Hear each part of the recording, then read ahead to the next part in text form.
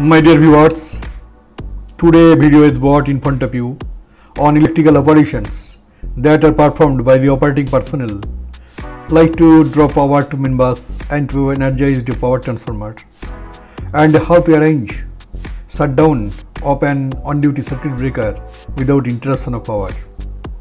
But before showing this, a short introduction or description of control panel and accessories or switchyard is given here. Please watch.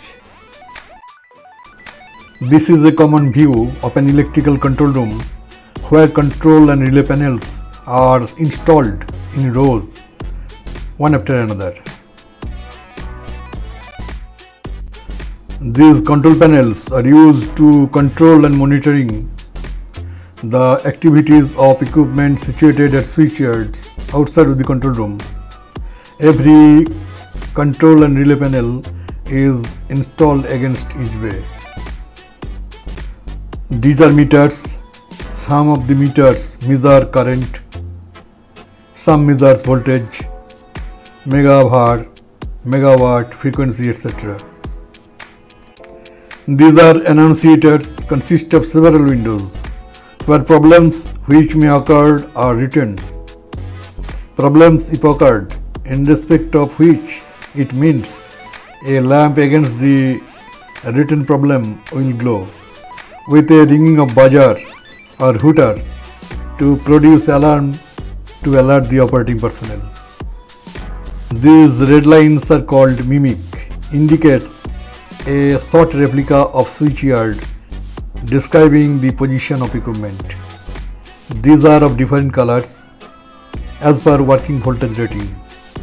Red stands for 132 kV, orange for 220 kV, green for 33 kV, blue for 11 kV, etc.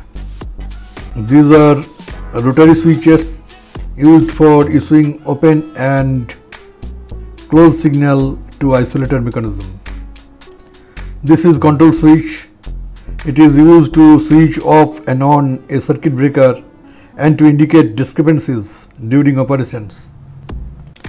This is TTS, trip transfer switch, has three positions, N.I.T. N stands for normal, I for inter, T for transfer. The working of switch will be shown in the video later.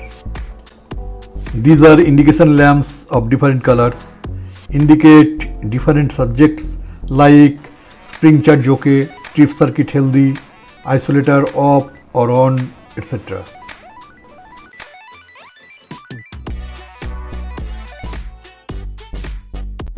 This is a view of a switchyard, consists of 5 number of bays, is shown through single line diagram SLD. Each bay contains bus side isolator, line side isolator, transfer bus side isolator. These are main bus, transfer bus, CT, transformer. Normally, power is drawn to main bus and sent to transformer of the substation or maybe sent to other substations. These isolator and circuit breakers are controlled by respective switches at control panel. Power from far end is taken to main bus through these feeders, feeder 1 and feeder 2 is supposed. If possible, power may also be sent to other substations through these feeders. Power from main bus goes to transformer primary bushings and the transformer steps down or step up the voltage according to demand.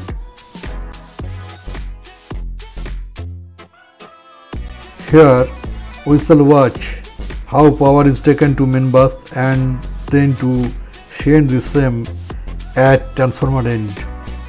Please watch.